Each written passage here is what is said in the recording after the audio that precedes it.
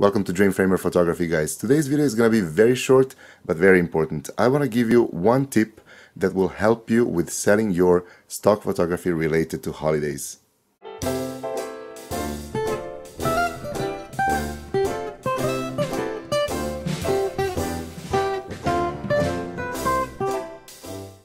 Holiday season is here, and they say one should prepare holiday stock photography a couple of months in advance. So we could be late for a couple of holidays, but we still have Christmas, Chinese New Year, and a bunch of holidays through the winter. Plus, this video will stay online for years to come, so I guess it's never too late. Let's not lose more time. Let's jump to Shutterstock so I can show you one thing that is common for many of the most popular holiday images. Okay, so we are here, and let's type the name of the closest holiday here in the United States. Halloween.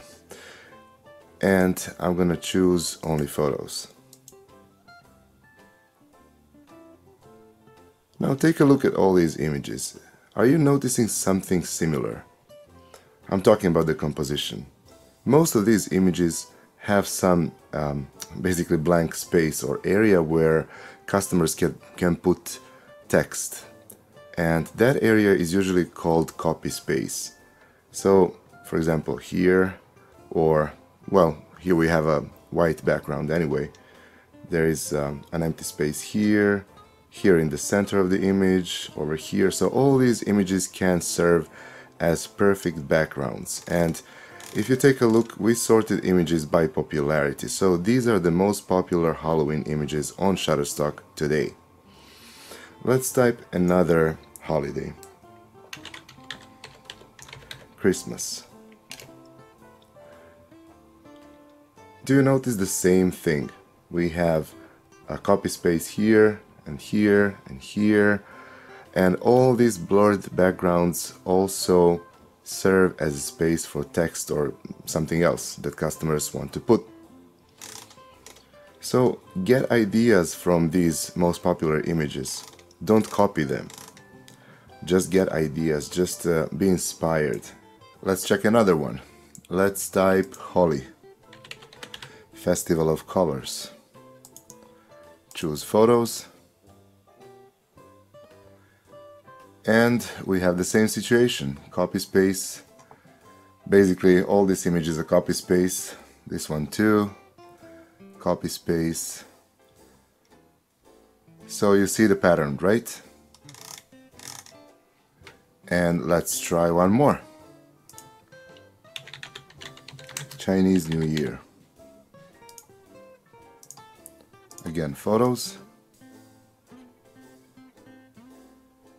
And copy space, copy space, copy space.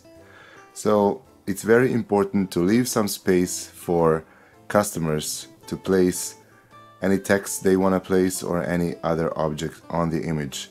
So these were the most popular holiday images, and most of these images have this space that customers can use to add something to the photo. This should give you a good idea what to do. I have to repeat again, don't steal the images. Make your own images and use these examples as an inspiration. Original images will sell much better than the copied ones. That was the tip for today, and I left you the link to the page with 10 most popular holidays in the world in the description of this video, which should not prevent you from creating your own images of other holidays, because if you do so, your images might have weaker competition and sell better. If this video helped you, give it a like, and if you have any questions, leave them in the comment section below. Of course, subscribe for more stock photography tips like this one. See you soon. Bye.